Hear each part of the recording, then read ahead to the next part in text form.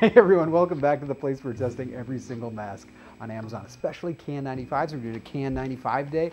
Super excited to check out the SupplyAID mask. Why am I excited? Because I have mental problems, but also this is one of the most popular masks on Amazon. 72,000 ratings, how's that possible? We will see if it's an amazing mask or if it's hot garbage. Let's get into it. Hot garbage is the word of the day. All right, let's put this in here. So this is the most popular KN95 on Amazon, and it's not a KN95. How can I tell? I'll show you. You too can be a nerd like me.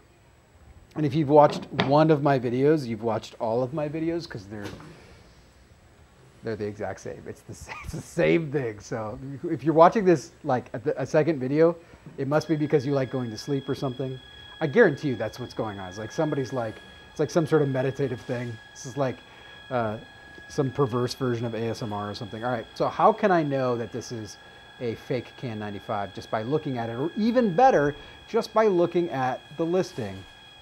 Because it says KN95 2626-2006, which is funny, and that's the standard that you're held to as KN95, but it doesn't have the manufacturer name.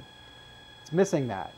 Without the manufacturer name on the mask, it cannot be identified outside of the package. And the Chinese standard requires that it be identified outside of the package. Why? Because if it's a mask, they want you to know it. I mean, that's why.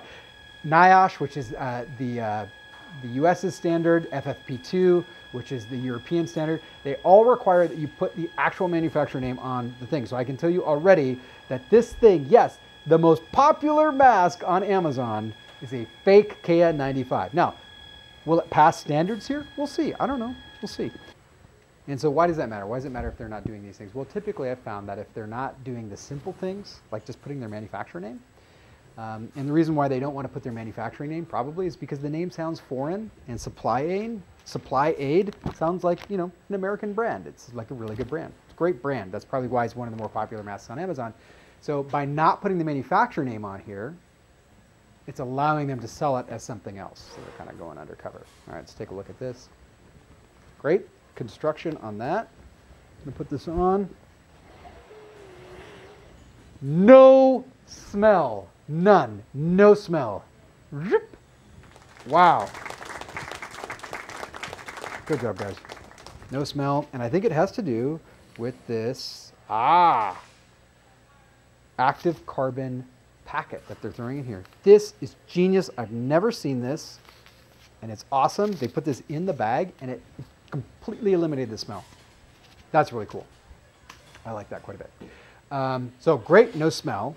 They're not passing the KN95 standard, or they're lying about being a KN95, but does that matter if it doesn't protect you? That's what this machine is for. That's why I invested $250,000 for you at home. Actually, no, I invested it for the mask factory, but I'm letting you peek into our lab and see if this passed the standards.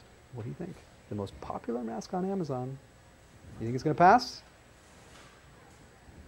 Nope. I was way off. This is the second worst mask that we've had today. 67.661.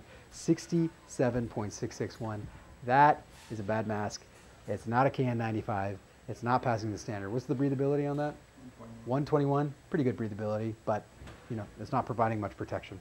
All right, I hope this was helpful. If you were one of the 75,000 people that left a 5-star review for this product, wow, you should be ashamed of yourself. Why did you not have a $250,000 lab and test this yourself? Just don't know what I think about you. All right, guys, thanks so much for watching. I appreciate you, and I will catch you on the next test.